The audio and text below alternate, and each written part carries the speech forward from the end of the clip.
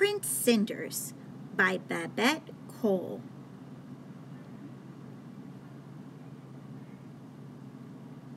Prince Cinders by Babette Cole. Prince Cinders was not much of a prince. He was small, spotty, scruffy, and skinny. He had 3 big, hairy brothers who were always teasing him about his looks. They spent their time going to the palace disco with princess girlfriends. They made poor Prince Cinders stay behind and clean up after them. When his work was done, he would sit by the fire and wish he was big and hairy like his brothers. One Saturday night, when he was washing the socks, a dirty fairy fell down the chimney. "All your wishes shall be granted," cried the fairy. "Ziz, ziz, boom, tick-tack-ta, this empty can shall be a car. Biff, bang, bong, bo, bo, bo, to the disco you shall go." "That can't be right," said the fairy.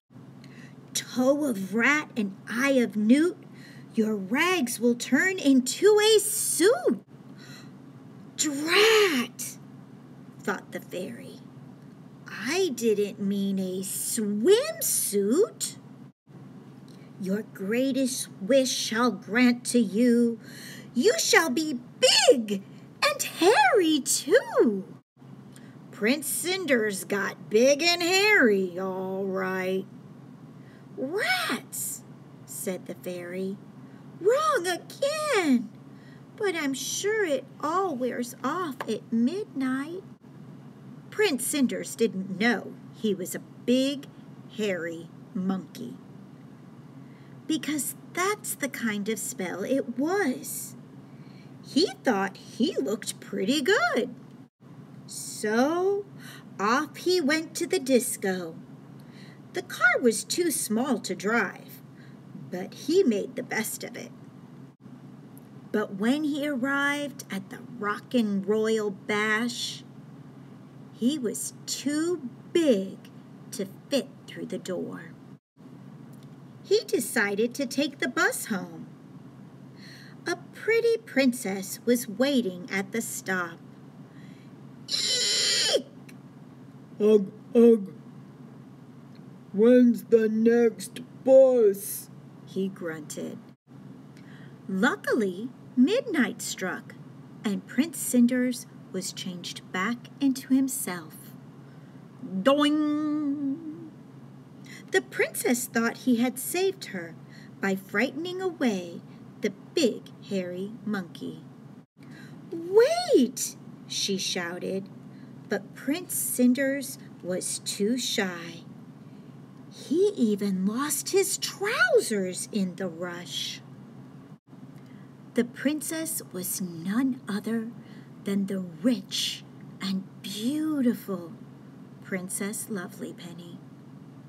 She put out a proclamation to find the owner of the trousers.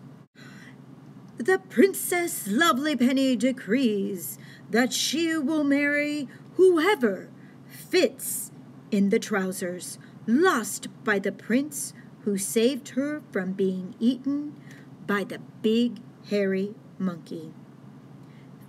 Fitting sessions begin today. P.L. Every prince for miles around tried to force the trousers on, but the trousers refused to fit any of them. Of course, Prince Cinders' brothers all fought to get into the trousers at once. "Let him try," commanded the princess, pointing at Cinders. "They won't fit that little squirt," sneered his brothers. But they did. Princess Lovelypenny proposed immediately. So Prince Cinders married Princess Lovelypenny and lived in luxury happily ever after.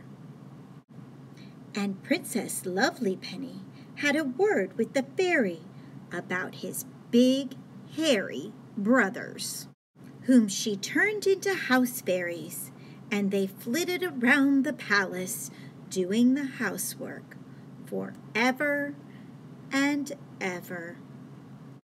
I hope you enjoyed this fractured Cinderella story all about Prince Cinders. Maybe you could think of your own fractured fairy tale.